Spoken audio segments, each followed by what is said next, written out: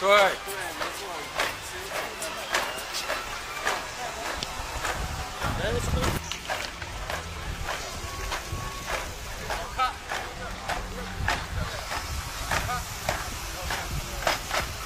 The viral footage from Shenzhen shows a humanoid robot accompanying police officers during street patrols in the city's Nanshan district. The robot is seen walking at human pace, stopping when officers stop and maintaining formation alongside law enforcement personnel. The videos were filmed by civilians and later shared by state-affiliated and local media outlets. The deployment took place in one of China's most technologically dense urban zones, where major robotics and artificial intelligence firms are headquartered. And this is not the only thing this robot can do.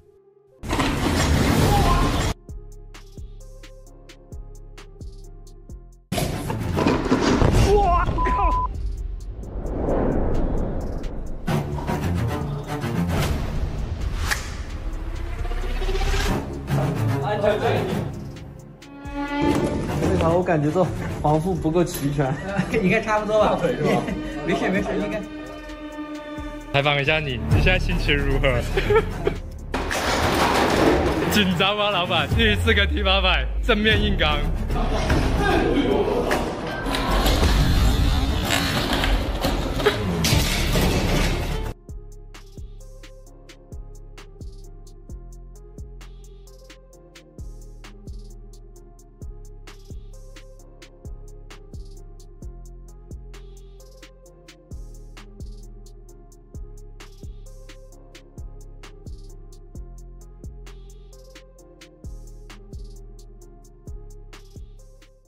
开始了，3、2、1。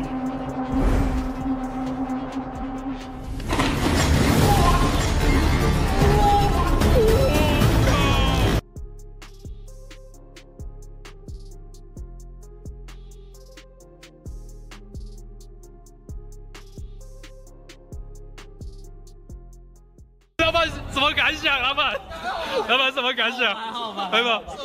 还好。玩一下。太暴力了，太骂了。刚才踢到那脚，其实如果不带护具，没有人能撑得住，这里绝对会骨折。还有下一期吗？还有下一期吗，老板？还有下一期吗？有下一期，但是我不保证还活着。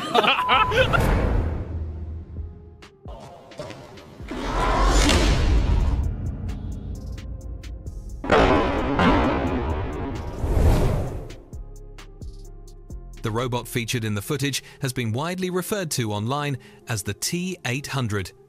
According to information released by the manufacturer, the unit is part of a humanoid robotics platform developed by Shenzhen-based company EngineAI. EngineAI has previously identified the robot model used in public demonstrations as the PM01 humanoid platform. The company has not announced a product named T800 for law enforcement deployment. The T800 label has circulated primarily through social media descriptions and reposts rather than official statements. EngineAI has stated in prior communications that its humanoid robots are capable of bipedal walking, obstacle avoidance, gesture interaction, and basic voice response. The robot seen in Shenzhen does not carry weapons and does not perform arrests. There is no indication that it operates independently of human officers. Its movement pattern follows pre-programmed locomotion routines rather than autonomous decision-making. The robot's role during patrols is observational and demonstrative. Chinese police authorities have not described the robot as a replacement for officers. Official reporting indicates the robot is being tested as a support unit for visibility, crowd awareness, and public engagement. The robot's presence increases attention during patrols and serves as a visual demonstration of smart policing initiatives currently underway in several Chinese cities. The unit does not issue commands, conduct interrogations, or manage enforcement actions. EngineAI previously addressed claims that footage of its humanoid robots was computer-generated. In response to similar viral videos earlier in 2025, the company released behind-the-scenes recordings showing uninterrupted movement, physical contact with the ground, and real-time balance adjustments. In that statement, EngineAI said the robot footage was recorded without visual effects or post-production synthesis. That clarification followed online skepticism about the realism of humanoid motion shown in promotional material. Shenzhen has been used repeatedly as a testing ground for advanced public technology. The city is designated as a national innovation hub and houses major robotics, semiconductor, and artificial intelligence research centers. Local authorities have partnered with private firms to pilot automated traffic systems, facial recognition platforms, and robotic public service tools. The robot police patrols fit into this broader smart city development framework rather than a standalone policing program. China has previously deployed non-humanoid robots for public security tasks. Autonomous traffic robots have been used in cities such as Hangzhou and Chengdu to assist with pedestrian flow and signal monitoring. Robotic dogs equipped with cameras have been tested for patrol observation in industrial parks. The Shenzhen humanoid deployment represents an escalation in form factor rather than function, introducing a human-shaped robot into a public law enforcement setting. According to publicly available specifications released by EngineAI, the PM01 humanoid platform weighs under 50 kilograms and stands approximately 1.4 meters tall. It uses electric actuators for joint movement and is powered by onboard batteries. The robot is designed for indoor and outdoor walking on paved surfaces. There is no evidence that it is equipped with facial recognition software or law enforcement databases during these patrols. Chinese state media coverage of the Shenzhen patrols has focused on technological capability rather than policing outcomes. Reports describe the robot as a demonstration of progress in humanoid engineering and artificial intelligence integration. No data has been released on crime deterrence, response efficiency, or operational evaluation tied to the deployment. The patrols are described as experimental and observational in nature. Over the past year, China's humanoid robot industry has shifted from controlled trials to large-scale industrial output. By early 2025, multiple production lines were already operating at volume, and shipments were no longer counted in dozens. They were counted in thousands. This transition has occurred within a short time frame and reflects a coordinated industrial push rather than isolated corporate growth. AGI Bot, a robotics startup founded in Shanghai in 2023, represents one of the most visible examples of this acceleration. The company has entered mass production operations and is delivering humanoid robots to commercial clients. AGI Bot has publicly set a revenue target of approximately $142 million for 2025 and plans to deploy around 5,000 humanoid robots within the same year. These units are being allocated to industrial and service-based settings rather than consumer households. The robots being shipped are designed for defined operational roles. They are intended to perform tasks such as material transport, inspection assistance, and repetitive handling work in controlled environments.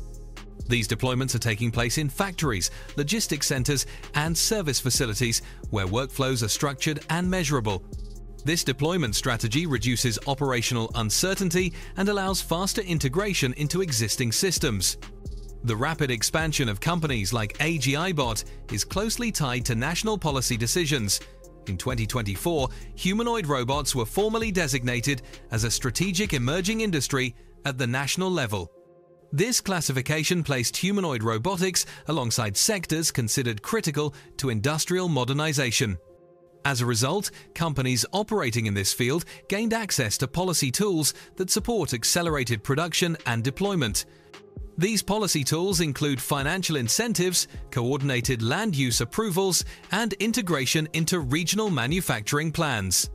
Local governments have aligned industrial parks and factory zones to support robotics manufacturing.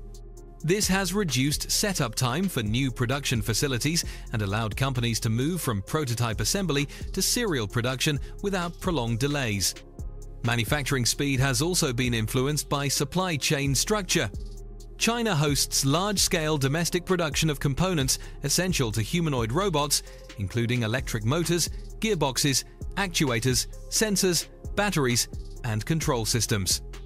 Many of these components are already produced at scale for other industries such as electric vehicles and consumer electronics. This overlap allows humanoid robot manufacturers to source parts without establishing new supplier networks. Analysts have pointed out that producing humanoid robots outside China often results in higher costs. This is largely due to dependence on imported components, longer logistics chains, and limited access to high-volume suppliers. When components must cross borders, expenses increase through transportation costs, tariffs, and extended lead times. Domestic sourcing within China reduces these constraints and allows tighter coordination between design and manufacturing teams. Cost control plays a central role in the current expansion. While early humanoid robot prototypes in some markets have been reported to cost several $100,000 per unit, Chinese manufacturers are working toward lower production costs by scaling output and standardizing components. Although specific pricing for AGI Bot's robots has not been disclosed, the company's production targets indicate an emphasis on commercial viability rather than limited demonstration units. The focus on commercial deployment is consistent across the broader industry. Several Chinese robotics firms have announced production plans that involve hundreds or thousands of humanoid units per year. These plans are tied to contractual delivery schedules rather than experimental timelines. This signals that humanoid robots are being treated as industrial products integrated into supply chains, not as research projects awaiting validation. Regional clustering has further accelerated development. Robotics companies are concentrated in manufacturing hubs where suppliers, assembly facilities, and testing centers operate in proximity. This structure shortens iteration cycles and allows rapid feedback between deployment sites and production teams. Adjustments to hardware and software can be implemented quickly when issues arise in real-world use. Labor and productivity considerations are also driving adoption. Humanoid robots are being positioned to supplement human workers in environments facing labor shortages or rising operational costs. In industrial settings, robots can operate across extended shifts without fatigue.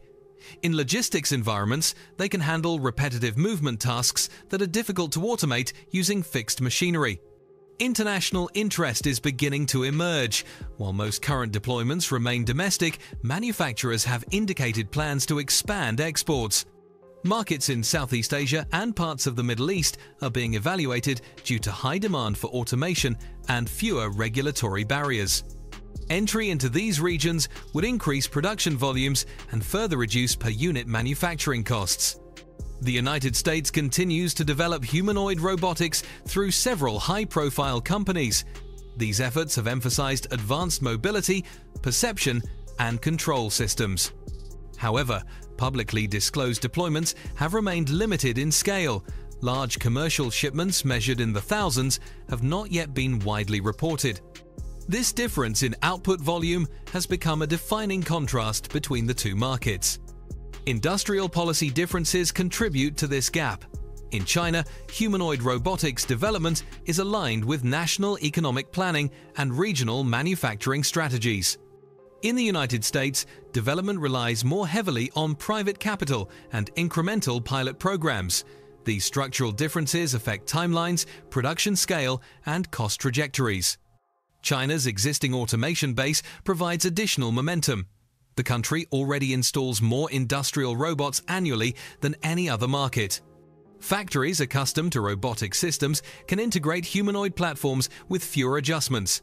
This reduces training requirements and shortens deployment timelines. The speed of transition is notable. From strategic designation to mass production, the shift has occurred in roughly a year and a half. During this period, production lines were established, suppliers were integrated, and deployment contracts were executed.